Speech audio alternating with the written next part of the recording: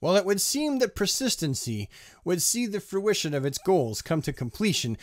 In the case of the hashtag releasethesnydercut movement, we're actually against all odds as far as I was concerned, and very surprising to me, we're going to get a chance to see the Snyder Cut of Justice League. That's right. We're going to get a chance to see our boy Supes without that horrible, terrible, very bad, no good CGI top lip to cover up the mustache he was forced to grow to play the villain alongside Tom Cruise in Mission Impossible. I'm pretty stoked about that in general, because our boy Henry was done real dirty by that fake top lip. He was a laughing stock, and he laughed along with it like a good sport, but you know he probably didn't like that. I mean, nobody liked that. It looked terrible. It looked horrible. And that's what they opened up the movie with the cell phone footage. They opened up the movie with literally the worst footage of the entire movie. There can be no doubt that the hashtag releasethesnydercut has been absolutely everywhere for a long, long time. What started as a grassroots movement gained so much momentum. You couldn't go to any form of social media that dealt with comic books on any level and not see somebody supporting hashtag releasethesnydercut. Heck, even Gal Gadot, Jason Momoa, and Ben Affleck all supported the hashtag releasethesnydercut movement. I'm amazed. I didn't think it was going to happen, because Warner Brothers had been digging their heels in. They were holding on to that property, and they were going to cock-block the fans what seemed like forever. But here we are, and HBO Max 2021, we're going to see the Snyder Cut finally released. And whether you are a fan of Zack Snyder's version of the DC Universe or not, you can't argue with the idea that it's definitely going to be interesting to see Zack Snyder's version of the DC Universe finally come to its end. It's, come to fruition, come full circle. Because tonally, Joss Whedon's version of Justice League does not match with Man of Steel or Batman v Superman. The Ultimate Edition, might I add, not the theatrical. Let's look at this article, the one that alerted me to such news. It's from The Nerdist, and it reads as follows. The article was written by Michael Walsh. Snyder Cut of Justice League coming to HBO Max. We can't believe it, but this is actually going to happen. HBO Max will release the infamous Snyder Cut of Justice League in 2021. The director first announced the bombshell online to fans at the end of a Man of Steel rewatch. I want to thank HBO Max and Warner Brothers for this brave gesture of supporting artists and allowing their true visions to be realized. Also, a special thank you to all those involved in the Snyder Cut movement for making this a reality, said Snyder in a press release, which will be a major undertaking. THR says the alternate/original version could come with an additional price tag of $20 to $30 million. Also, it could take shape as a single 4-hour director's cut or in 6 chapters.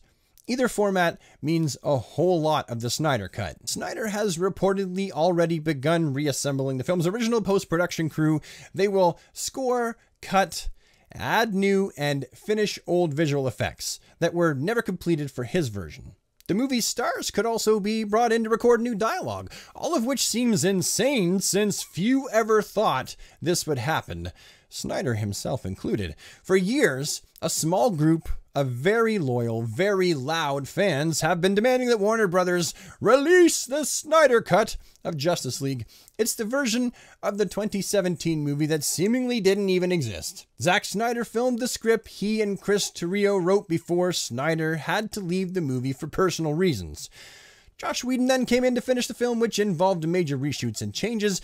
The result was a hodgepodge of a story that varied between Snyder's darker DCEU entries and the more lighthearted take Whedon added to the film. Changes went beyond just the movie's tone, though. Whedon also altered the film's aesthetic. Trailers released before Snyder left have a different color palette than what ended up in the final version. Also, some scenes included in Snyder-era promos were completely absent from Whedon's movie. But a push for the Snyder version never stopped. A hardcore group of fans continuously championed their strange cause. It's not so strange. That's not a strange cause.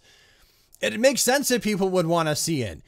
After watching Joss Whedon's version of Justice League, even I knew it didn't match, but some people were so let down that of course they wanted to see the real version. And yeah, Warner Brothers did Zack Snyder dirty. I mean, he stepped down because unfortunately he had a death in the family, but come on. We all know that Warner Brothers couldn't wait to kick his ass out the door. And last year, the film's stars promoted the hashtag #ReleaseTheSnyderCut hashtag.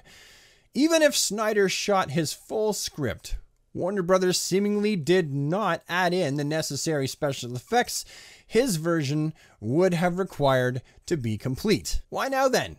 Warner Media Entertainment and direct-to-consumer chairman Robert Greenbelt credited persistent fan demand. Since I got here 14 months ago, the chant to hashtag #ReleaseTheSnyderCut has been a daily drumbeat in our offices and inboxes. Well, the fans have asked, and we are thrilled to finally deliver.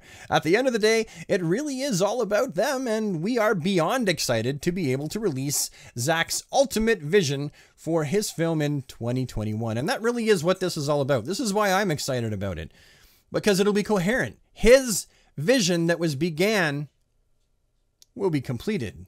Doesn't that just make sense that you would want things to be coherent, at least together? This never could have happened if it weren't for the hard work and combined effort of the teams at HBO Max and Warner Brothers Pictures, he said. And then he goes on, what he omitted though was another possibility. This month HBO Max is launching in an already crowded streaming market. By finalizing and releasing the film on the site, it can ensure Snyder fans will subscribe. They've had money for public displays demanding the film come out. They clearly have some disposable income to actually see it, so ultimately, it's the same reason Warner Brothers was reluctant to release a second version of the movie that did poorly at the box office. Money. It didn't make the financial sense to release the Snyder Cut before. It does now. And I think that there is some truth to that. Warner Brothers does stand to make more money because of releasing this, because the movement is so big. I mean, listen, I don't have HBO Max currently. And if I didn't have it at the time of the Snyder Cut being released, I would have it on the day the Snyder Cut was released. I would buy a subscription just to watch the Snyder Cut, and then likely I would just keep it because I'd see other cool stuff on it. They would reel me in with the Justice League Snyder Cut. I think that a lot of people are going to buy HBO Max just to see it. Some people out of curiosity, some because they've supported the hashtag the whole time. HBO knows they're going to be rolling in the money if they release this. And really, they can say it's all about the fans, and I'm sure that maybe that's possible. But it always comes down to money, right? It's all about dollars. If they think they can make money off something or milk it, or wring it out and get some money out of it and make a profit, then they're going to do it. But I don't know. Let me know what you think down in the comments section below. Are you excited to see this? Were you a hashtag #ReleaseTheSnyderCut supporter? Did you hashtag that out yourself on Twitter and on Instagram? Or are you just like, no, don't release the Snyder Cut. His world was too dark and gritty. Or do you just not care at all? Are you indifferent? Are you just like, I watched Josh Whedon's cut. I'll watch Zack's cut. I'll probably like them both the same. It doesn't even matter to me. As I said, personally, I'm really excited to see it. Even though I did enjoy Josh's cut, it didn't really match. I'm happy to see how this whole thing is going to end. And I want to see things completed from their original vision standpoint. But that's all for today. Thank you so much for watching, and I will see you with the next one. Have a DC day, everybody, and take care.